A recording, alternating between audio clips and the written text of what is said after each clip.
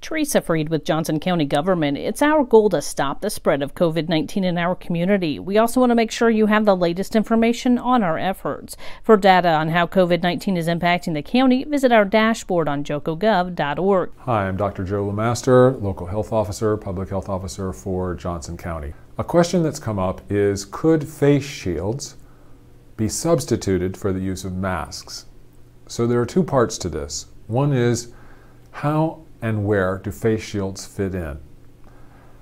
Much of the guidance that we have in place are based on large groups of studies that have been summarized into something called systematic reviews that give us the overwhelming amount of evidence pushing us towards whether a particular type of protective device has an effect to reduce transmission. Most of the studies that we're looking at have been focused on masks and social distancing, other measures.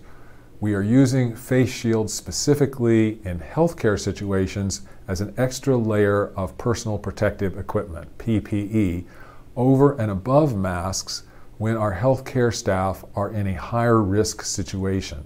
So for instance, if they're doing testing for a patient who's suspected to have COVID, then they're wearing a face shield, plastic face shield, over a mask in addition.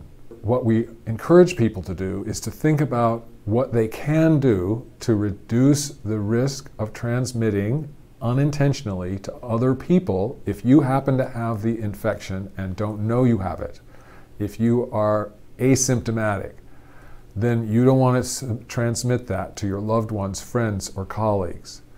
Wearing a face shield keeps the whole of your face open for any kind of your breath to circulate out along the side. Wearing a mask reduces that some more. There are some types of masks who reduce it much more. We encourage you to think about those additional types of things that you can do to reduce your risk further. For instance, having an additional amount of distance between people also reduces transmission. So there's a great drop between 0 and 1 meter apart, and between 1 meter and 2 meter apart, that even drops further.